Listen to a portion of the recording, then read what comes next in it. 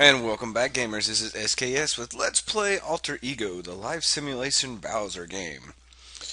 Last time we left off, we made it to another stage of our life, and we have a some new buttons. We are in an adolescent stage, so things should be getting really interesting now. We now can do work, risk, relationships, and school. So things should be pretty exciting here. Let's take a look at our statistics. And Familia is still up in 80. We're super smart and super in physical shape. 64 social, vocational. Our calmness is down. Our confidence is up. Our gentleness is down, so we're a bitch. Expressiveness is 88, so we tell people what we think, and we don't think much about it. We're not very thoughtful, but we are trustworthy. So that seems to work out really good. So let's go here and let's do a school one. Oh, there's none of them we can do right now. Okay, well, we'll get a little older. It's 10 minutes until the bell rings for gym. Mrs. Black, otherwise known as Orca, can be such a pain with her calisthenics. Everyone is going to the mall after school, and the last thing you want to do is sweat like a horse. No one will go near you. Imagine taking your shoes off in the shoe store and knocking out everybody in place. Gross! This is going to take some quick thinking. Honest, creative, and go to gym or try to avoid gym class. Let's be creative and try to avoid going to gym class. You think of several excuses, but illnesses and injuries seem to be the most likely ways to get out of going to gym class. You approach Mrs. Black with a look of false pain and woe that she has seen a million times more. "What's the matter with you?" she says menacingly. Tell her that you have energy. Tell her that you are having your period and don't feel well. Tell her the truth. I'm a woman, and period is the way to get out of everything. "What's the matter with you, young lady? Don't you know that vigorous exercise is one of the best ways to get rid of those monthly cramps? Go over there and do 50 squat thrusts. You'll sweat the pain right out of you." Well, that didn't work out very well. Great. Can we take a risk?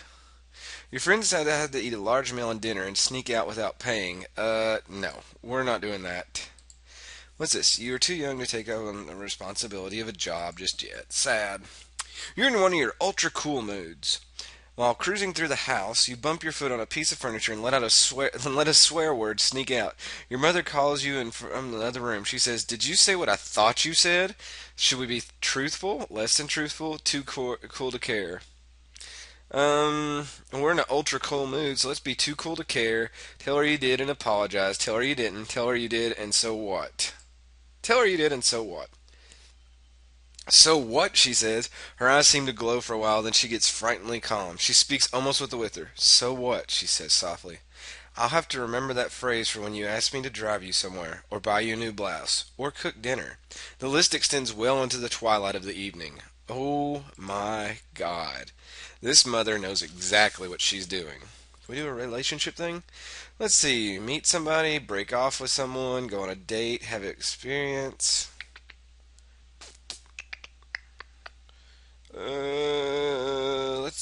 We don't have a partner, so I guess we have to meet somebody. Where would you like to meet somebody? In school. John, Jim, Mark, Peter, Brian, Joff, Jess, Frank. Frank sounds like a good name. Frank the Tank. You have chosen to meet with Frank. His characteristics are trustworthy, gentle, not very calm, not very happy, not very confident. He is not very good looking. You meet with Frank in the cafeteria. After talking to one another for a while, giving each other time of good frustration, you talk about going out. The big moment comes when he finally asks you for a date and you accept. A little while later, you enter the school selling bee. Because you have already shown remarkable intellectual potential, you win easily. Intellectual sphere gains even more. By the way, the winning word was snidouche. I have no idea what that word is. Okay, that's great. So, we're dating Frank. Excellent, I guess. Let's have a familiar thing. The family dog has been acting a little peculiar lately, and no one can figure out why. Some of your fellow family members suggest that maybe he should be given away or worse, put to sleep. Dad delivers an ultimatum. The dog must shape up or ship out. You're the only one in the house who could take the responsibility of getting him back into shape. Feel like taking on the responsibility, don't feel like it. This is my dog, so we're going to feel like it and train the dog. You spend every available minute keeping an eye on the dog, rewarding him for good behavior, and keeping him out of trouble. One day when you return home from school, you smell what could be only the dog's byproducts. Number 2 to be specific. That's poop for you gamers. The smell is emanating from your parents' bedroom. Oh no. You enter the bedroom to find the dog sleeping peacefully in the corner and a sculpture sitting squarely atop Dad's favorite pillow. Fortunately, no one is home. You can dispose of the pillow and play dumb later. Try to wash the pillow, dispose of the pillow, and admit the truth. We're going to dispose of the pillow and play dumb. Later that evening, everyone gets quizzed on the possible location of Dad's pillow. No one in the house has a motive except the dog. Dad threatens to get rid of the dog. Tell the story, plead for the dog, citing examples of recent good behavior, or keep your mouth shut. Let's tell the story and plead for the dog. Uh-oh, this is taking a while to load. No good will come from this, gamers. Later that evening, your father becomes furious. He screams, "I knew it! That mangy animal has made me miserable for the absolute last time." The following week, the dog is given to your Uncle Fred. Aw, that's so sad. Let's have let's go on a date. Have an experience. You and Frank have just had a nice romantic date. He has treated you well all evening. Movies, a bite to eat, the works. Now he is feeling very romantic, but you really feel like talking. When you tell him this, he gets very annoyed, saying, "We talked all night long." He looks at you with that begging, pleading look in his eye. What do you want to do? Keep encouraging him to talk? Throw him out if he insists on acting like a caveman? Give him what he wants. We're going to give him what he wants. You give in to Frank's primitive urges, but don't feel quite right about it. After he is satisfied with what he has gotten, he tenderly kisses you goodnight and leaves. You don't know why, but all of a sudden you feel like crying. No, you must be stronger. A few people got a little while party playing spin the bottle at a friend's house yesterday. As a result, your neck looked like it was stung by a pack of wild hornets.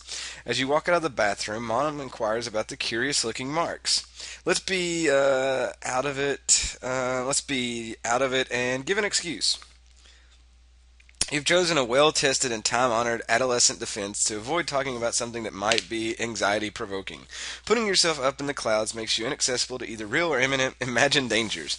It works fine, but it only has one drawback. While you're flying around up in the sky, your real feelings are driven deep inside you. They can surface at any time when they might catch you off guard. As a result, you may suddenly get depressed. Whatever. A little while later, a family member has begun to show signs of serious emotional problems. In the last 2 weeks, he has tried to commit suicide twice. As a result, your parents are told that he must be hospitalized. Emotional and familial spheres now show marked decreases. Surprisingly, your social sphere declines as well. This is because people tend to shy away from relatives of those who have emotional problems. This probably seems very unfair to you, but unfortunately, it's true. Well, that sucks that just come out of nowhere. I mean, geez, thanks, game. Here I'm trying to grow up as a healthy female, and it doesn't work. Your mother has recommended a new hairstylist that says she will make you look great. Yes, we need to look hot with all of our hickeys on our neck. Yeah, this is really going slow today. I'm not sure what's causing that, gamers. His name is Mr. Gene. He mentions that the person who cut your hair last was a barbarian. Okay. He tells you that he's about to give you an entirely new look. Okay. While he's cutting, he mentions that it's a shame that none of the young girls appreciate the hairstyles of the 40s. Oh, God. Let's go for it. Snip, snip. Don't look up, he says. Oh, God. Please try not to look up. You're disturbing my concentration. Snip, snip, snip. Oh, this is really... He starts to blow dry your hair. For a second, you catch a glimpse of the floor, what seems to contain a huge amount of your former hair. Oh, Lord. You can't stop now. Snip, snip.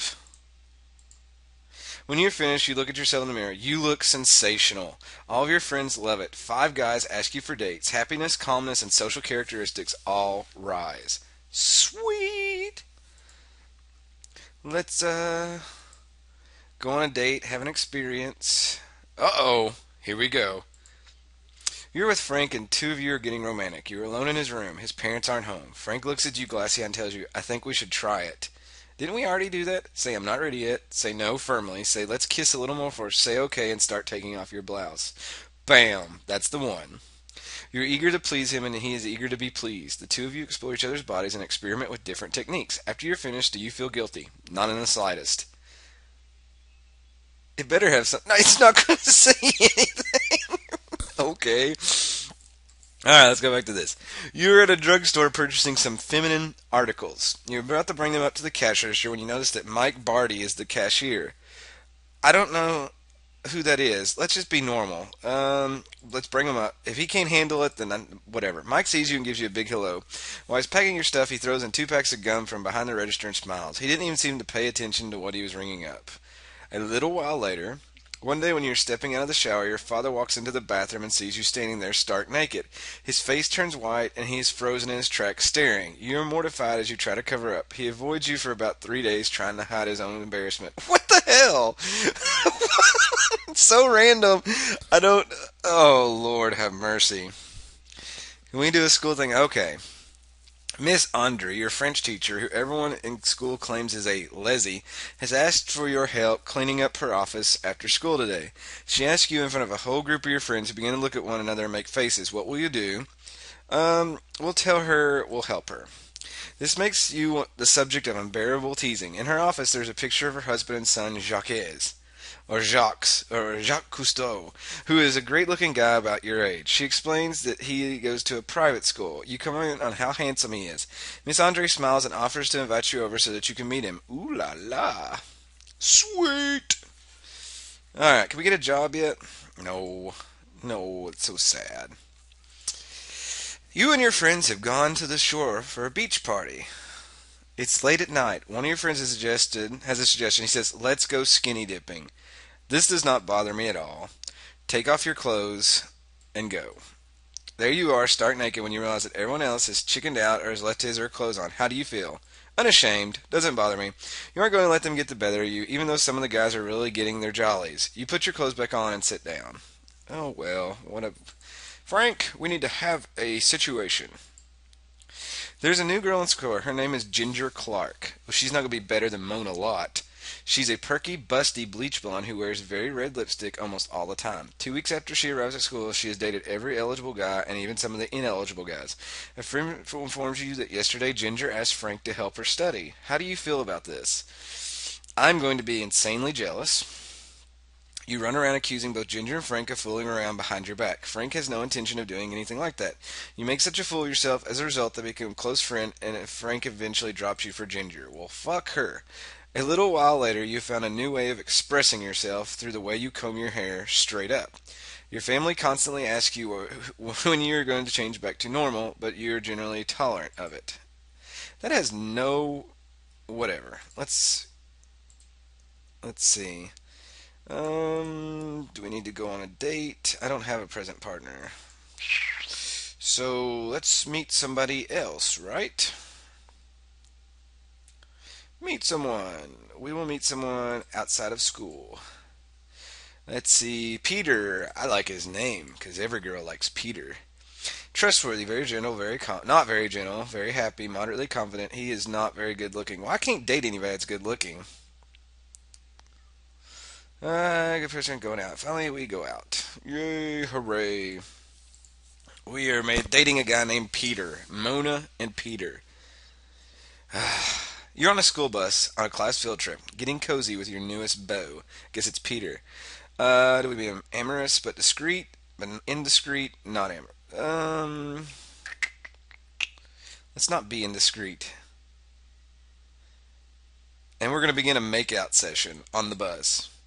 That's it. Mark off the territory so all your friends can see what's your property. Unfortunately, you don't have the social skills required to get away with this kind of behavior. Everyone thinks the two of you are disgusting and immature. What? A little while later. Okay, something just pops up. At a huge family gathering, one of the relatives from your father's side of the family makes a snide remark about your physical appearance, saying, "I'd never let my daughter wear makeup like that. It makes her look cheap." Because your familiar sphere status is high, your mother defends your style of dress and individuality. She's happy to inform this relative that the only lack of taste she perceives is shown by someone who criticizes another on superficial qualities such as look, as opposed to more enduring qualities like character. Yeah, Mom. Interesting. Peter, we need to go on a date and have some experience. You and Peter have spent the evening watching television upstairs in a room. It's a quiet night, and two of you snuggle into each other's arms and begin a nap. You are disturbed from your peaceful sleep by the sounds of birds chirping out the window. You open your eyes and realize you've fallen asleep for 6 hours. It's 4:37 a.m. Your parents will have a fit if you come home this late. What will you do? Now, I've told this story before, that I have done this before with nothing bad going on, just stuff, and like the guys The girl's wow, I'm really backwards. The girl's father was like, "If you ever come home that late again, you will not be allowed over here." So, what as a female, this is better. Tell Peter he'd better think of something because it's his fault. Walk into the house and face the music. Try to sneak in your house without anyone finding out. Um, let's tell Peter to think of something. Peter is already nervous enough without placing the burden of getting you out of this jam squarely on his shoulders alone. Attempt to sneak into the house, face the music, tell him you'll handle it yourself. I'll handle it myself then. Sounds like you're being needlessly hostile. As a matter of fact, Peter's sick of it. He gives you the boot. Well, forget him, asshole. A couple of your friends have against someone to purchase a bottle of very cheap wine. They are excited about the idea of getting drunk. You are in the basement of a friend's house. I'm going to be excited. And we share the wine, walk away, act like you're drinking the wine, but no, nope, we're going to share the wine. There's one 12-ounce bottle of wine to be distributed among 15 girls. You take a few sips. What do you feel? Perfectly normal. Of course you feel perfectly normal. Not even a young child could get tipsy on 2 sips of wine. Many of your friends act goofy, but you would probably just sit around watching them and laughing. Interesting. Mei Li is a new Chinese student who could barely speak English. She appears awkward and is not aware of modern styles of dress and is a bit clumsy. Everyone in school has begun to make fun of her. We're going to be unconcerned and try to make friends. What? No, I could be okay. We'll be unconcerned and ignore her. There's no reason for you to put yourself out for this person, especially when it means the risk of losing your friends, right? On the other hand, a new friend from a foreign country might have been able to give you a lot more than she would take in the long run. Another excitement. A little while later, on the back of a cereal box, you see a contest to name the cartoon character that represents the cereal. You enter, and because you are very bright and very creative, you win! Your prize package consists of a new bicycle, a $100 gift certificate, and a 1-year supply of crunchy marshmallow Chewios. Sweet. We need to meet somebody. Meet somebody near home. Let's meet Josh. Moderately trustworthy, not very gentle, not very calm, very happy, not very confident. He is very good looking. The good looking one is not very confident? Huh. Okay, well, let's go on a date with him. Sweet. Continuing on. Lots of socials in this adolescent stage. I guess that makes sense. You're listening to the radio and you hear that the guest disc jockey is, get ready because you'll absolutely drop dead from the shock, which is more than one human could possibly bear, Adam Bombay. Of the famous Adam Bombay and the nuclear waste. The show is accepting call-in questions and comments. The callers can win autographed albums, money, inexpensive prizes. I'm smart, so I'm interested, and I will call the show. Adam Bombay. It's so much better than Atom Bomb. I know it's Atom Bomb, but still, you get a busy signal. We're going to keep calling. Duh. That's what happens when you call in radios. I mean, sheesh. We're going to keep calling. Keep calling. You're greeted by the voice of the regular disc jockey who says, "Hi, how are you today? We're here with Adam Bombay. Do you want to ask him a question, or do you want to have a crack at one of our valuable prizes? We're going to ask him a question." Your heart is pounding 1,000 miles an hour. When you hang up the phone, you can neither remember the question nor the answer. One thing you do remember is that Adam said you sounded older and very beautiful on the phone. He said you have a sexy telephone voice. Could you scream? Yeah. Let's go on a date with Josh. Josh has spent the afternoon visiting friends of the family with his parents. When you see Josh, he can't stop talking about Joanne, their daughter. When Josh and Joanne were younger, everyone joked about how nice it would be if they married when they got older. Isn't that cute? Anyway, Josh goes on to tell you that Joanne grew up to be gorgeous, a model in fact. How do you feel about this? I'll be fine, no big diggy, no biggie, a bit threatened, insanely jealous. We're going to be a bit threatened. That's understandable. For one understanding Josh, he is not the most trustworthy type. I know that it's difficult here, but it was one of his characteristics when you met him earlier. You should ask yourself why you'd want to stay with someone whom you might not trust completely. Is it just you being overly concerned, or is there really a danger that he might abandon you for the first gorgeous available woman that comes along? Dun dun dun. Dun dun. A little while later, a guy that you've been dreaming about has asked if you want to go for a soda after school. You have no money, you're not sure whether he will pay for it. After all, you're not seeing him or anything. Because you have excellent social skills, you remain calm. You tell him that you're trying to lose some weight and the mere sight of food around you would make you gag. You convince him to just hang out and shoot the breeze. Interesting. Let's see. You're out with your friends and you neglect to keep track of time. You're 3 hours past curfew. Big deal. You arrive home and notice that all the lights are off. Maybe everyone is sleeping and they won't notice you sneaking in. Continue. You fish around for your keys while standing at the door. I've done that many of times. Not as a female. The door opens. Oh shit. Squeak. Yep, that's happened before too. No one seems to notice. You take off your shoes and tiptoe toward your room. I'm going to fall on something. You're almost home free when you hear a noise. Dun dun. It was the pipes clanking. Thank God. You sneak into your bedroom and no one is the wiser. Hooray! We're getting good at this. Let's go on a date with the untrustworthy guy. Josh has just won an all-expenses paid trip for two to a fantastic ski resort in Vermont. He's invited you to go along with him. There is only one problem. Your parents absolutely refuse you to take an overnight trip with anyone of the opposite sex. What will you do? Lie to your parents and go anyway. Argue with your parents with Josh there for support. Sit down with your parents and try to have an adult conversation about it. Tell Josh it's not worth the trouble. He should go along. Let's lie to our parents and go anyway. The skiing is marvelous, and except for the fact that you might feel a little guilty, the two of you are having an enjoyable romantic time. On the second day of your vacation, Josh tells you that he's going down to the ski shop to pick up the skis he won as part of the package. He will ring the phone when he is finished, so the two of you can take a whirlpool bath together. About an hour passes before the phone rings. You're a bit sleepy from relaxing. Pick up the phone. Let the phone ring. You know who it is. Let's pick up the phone. It's Josh. You go down and have a whirlpool bath together, and it's very romantic. The two of you finish your vacation, come home, and no one ever finds out what you did. Sweet! Because that's what you do when you're growing up. Tara, a foreign friend from Jamaica, asks you to come over to her house for dinner. Your first course is an interesting looking kind of soup. You take a sip and find it delicious. You inquire what kind of soup it is. Tara, her mother, pies with a proud smile on her face. Turtle soup. Tonight I dine on turtle soup. Ha ha ha. Oh well.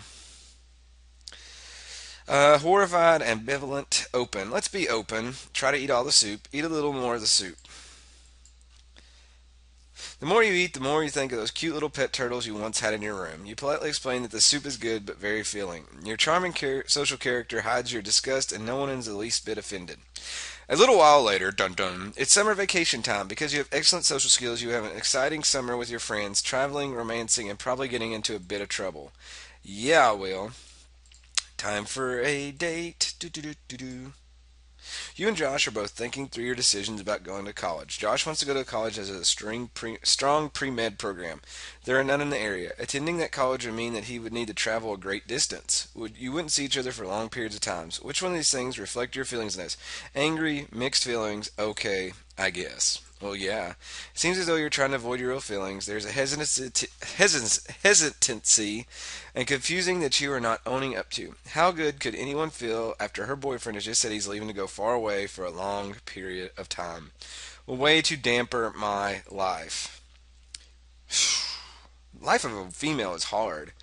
A group of kids you hardly know have just made fun of you. Usually this might not bother you, but lately you've been feeling down in the dumps about a lot of things. Your physical appearance has been disappointing you, your family's been giving you a hard time about almost everything, and no one seems to be saying or doing anything positive toward you. You have a bad case of the blues. Select a mood. We're not suicidal, we're feeling just fine, so let's be depressed. And let's go get drunk. Sometimes when people come depressed, they use alcohol or other substances to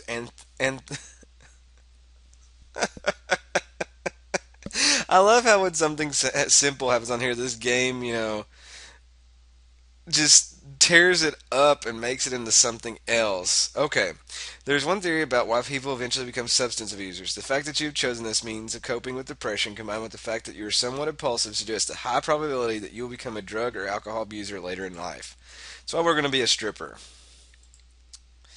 You were at a New Year's Eve party with the guy you were seeing, your best friend, and her date. Everyone seems to be caught up in the spirit of the holiday. When midnight strikes, you give your boyfriend a nice big hug and a kiss, and turn around to wish some of your friends a Happy New Year. When you turn around again, you see your boyfriend and your best friend struck together in a lip lock. Okay, that's going to make me angry, and I'm going to say something to the girlfriend. They both look at you if you have two heads. Maybe you were overreacting. Later on in the evening, you see him with his hand on her leg. A little while later, dum dum, a close friend gets mononucleosis. Because you're in such great shape, you avoid getting it. What? What? Am I still. Okay, we're not dating Josh anymore. We're definitely dumping him because he's being an ass. Let's take a risk. You were doing some clothes shopping, and gorgeous guy keeps looking over at you, whispering to his friend and smiling. He walks over to you swaggeringly slightly and introduces himself. Ooh. He eyes you up and down. Yeah, he wants the puss. Stopping at all the strategic points along the way. Ugh. He notes that you are a sharp dresser, of course. He mentions that he needs to buy a present for someone just about your size and wonder if you would consider trying on a beautiful and expensive formal gown so he can make a decision. He has a slight accent. Yeah, I'll do that. You try on the gown, he probably has a girlfriend. Who cares? He certainly does. Thanks for the help. Damn. A little while later, it's time to graduate from high school. You can't go back to the high school icon again during this game. What? It's time to graduate. Oh. You have above average to superior intelligence and an excellent candidate for college. Well, obviously, we're going to go to college because that's what we do. So, can I do this? Okay. So, I don't know how we get. Can we get a job now? Nah, let's see what else we can do. There has to be a way to get into college. I forgot how. A friend of yours has told you that on the wall of one of the stalls in the boys' bathroom, Kirby Ross has written a poem about you and various sex acts that you are willing to perform. Well, I don't care. Let's ignore the whole thing. Everyone knows that Kirby is the world's most immature baby. Let him write all the poems he wants. Anybody who's important knows what to believe. I probably do all that shit because I'm a whore, but. A friend of yours at school has gotten pregnant and has decided to get married. I thought I graduated. The whole town is buzzing about it as if it were an awful scandal. Your mother has been gossiping about it night and day with her nosy friends. Every once in a while she tells someone on the phone, if that were my daughter, I'd lock her up until she was 25 before I ever let her on a date again. Your friend is frightened and embarrassed. One day you receive a phone call from your friend. She tells you that your boyfriend will be quitting high school and going to work full time. They will be married in 3 weeks. She wants to know whether you would consider being the bridesmaid at her wedding. I'll be flattered and I'll agree, even though I don't really believe in it. As it turns out, the wedding is small but touching. Your friend is in her mother's wedding dress, which seems too large and much too long. As you watch her walk down the aisle, you couldn't possibly imagine trading places with her. The groom looks terrified. His father rests a strong hand on his shoulder throughout the ceremony. As you eye the people who are attending, you see some of the people crying tears of happiness and others shaking their heads and gossiping. Later in the day, you overhear a woman say, if that were my daughter, I would die. 5 minutes later, she tells your friend's mother how beautiful and mature her daughter looked. Sometimes adults seem so two-faced, it can make you sick. Oh my God! You've just passed through adolescence! Congratulations! Family life can be very rough during adolescence. Even though your family expects you to take charge of your life, no one wants to let you have the freedom that you want. Judging by your progress through life so far, your family life has been quite good. All things considered, family members can be pain, but no one seems to mind it when you overhaul your hair for 3 hours every morning in the bathroom. Physically, you've been a healthy young woman, accepting and being comfortable with changes the way your body looks and have been a little bit of a concern to you during this phase, but you seem strong physically. Socially, this phase of your life does present its share of problems. Most of these problems fall in the category of boys. Life must have been pretty simple before they showed up. Your social adjustments have been remarkable. Although you do not have a steady boyfriend at the present time, there's always the next life phase. Now regarding your emotional development. You are not the most trustworthy teenager around. Perhaps you can avoid getting into any more trouble than you already have by developing a better set of values. Values. Funny. It looks like you've had your share of testing the limits and doing things on the spur of the moment. It also looks like some of those things haven't really turned out for the better. Risk taking is a large part of this phase of life. You should take care that you don't let it evolve into plain old foolishness later. Probably will. You seem to be enjoying most of what you do. Even though you experience the blues every once in a while, it's nice to see that you're not having a depressed, traumatized life. Even though the occasional explosive outburst is common in most adolescents, you seem to have everything well under control. You seem to be sensitive and gentle. Oh my God. You certainly have a good head on your shoulders. You are not only book smart, but also have plenty of common sense. Yes. Now that your adolescence is almost over, it's time to be hurled into the abyss of the real world. I bet you didn't know that everything you did so far was part of the fake world. I say that to students all the time. So we have made it to the young adulthood, where a lot of bad stuff will probably happen. The great question, which I have not been able to answer despite my 30 years of research into the feminine soul, is what does a woman want? Sigmund Freud, not even going to touch there. So next time we let out, we are going to be there, and oh, some of this stuff has changed. My familia has went down, intelligence has went down, physical down, social up, vocational is kind of down. My calmness, confidence have went up. Happiness, my money, thoughtless spending per turn 11. But I have a bicycle. Excellent. In this one, we can get marriage, children, work, school, relationships, and purchase. Excellent. So, gamers, this has been SKS, and I hope you enjoyed this episode of Alter Ego as a Female. I will see you next time for Young Adulthood. Good night.